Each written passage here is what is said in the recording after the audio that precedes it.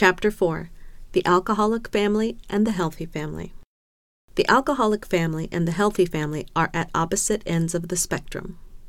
The alcoholic family operates in a way that contains and controls the members of the system. This control stifles the mental, emotional, and sometimes physical growth of its members. The healthy family, on the other hand, assists its members in their development. The controls that the healthy family places on its members are appropriate to the age group and the abilities of the individual members. Once again, let's look at the family system continuum. As before, the chart is scaled from -10 to +10, with -10 being the low end or most dysfunctional end, and +10 being the high or most functional end. The alcoholic family will always fall in the 0 to -10 range, depending on the degree of dysfunction.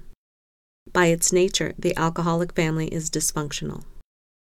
Listed below the 0 to -10 side of the family system continuum are 10 characteristics of the alcoholic family.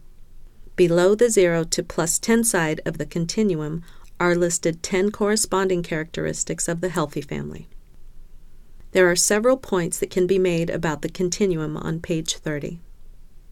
First, I have never met a totally unhealthy -10 family.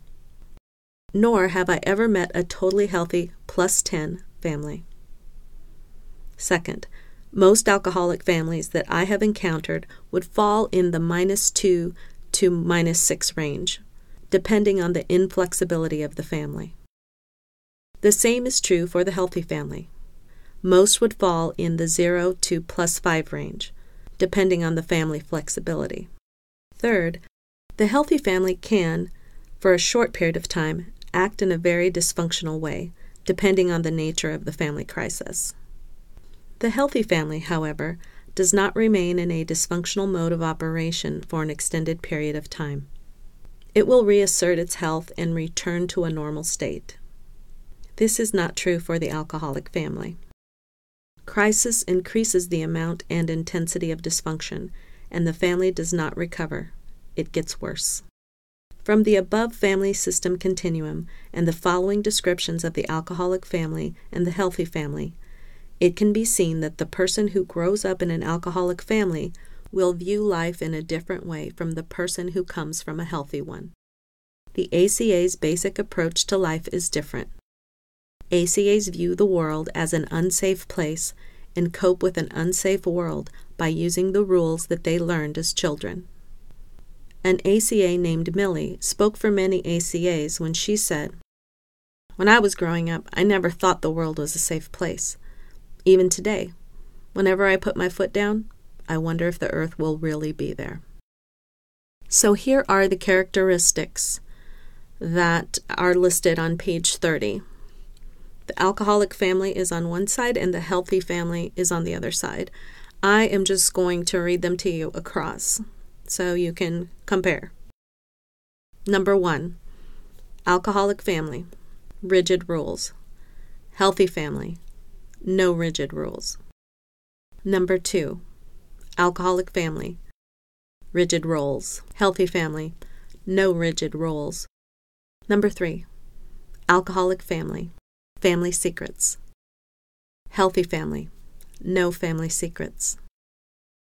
Number 4, alcoholic family, resists outsiders entering the system. Healthy family, allows outsiders into the system. Number 5, alcoholic family, is very serious. Healthy family, has a sense of humor. Number 6, alcoholic family, no personal privacy, unclear personal boundaries. Healthy family, members have right to personal privacy and develop a sense of self. Number 7, alcoholic family, false loyalty to the family. Members are never free to leave the system. Healthy family, members have a sense of family and are permitted to leave the system.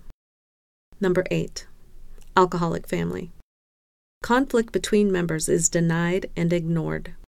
Healthy family, conflict between members is allowed and resolved. Number 9, Alcoholic family. The family resists change. Healthy family. The family continually changes. Number 10. Alcoholic family. There is no unity. The family is fragmented. Healthy family. There is a sense of wholeness.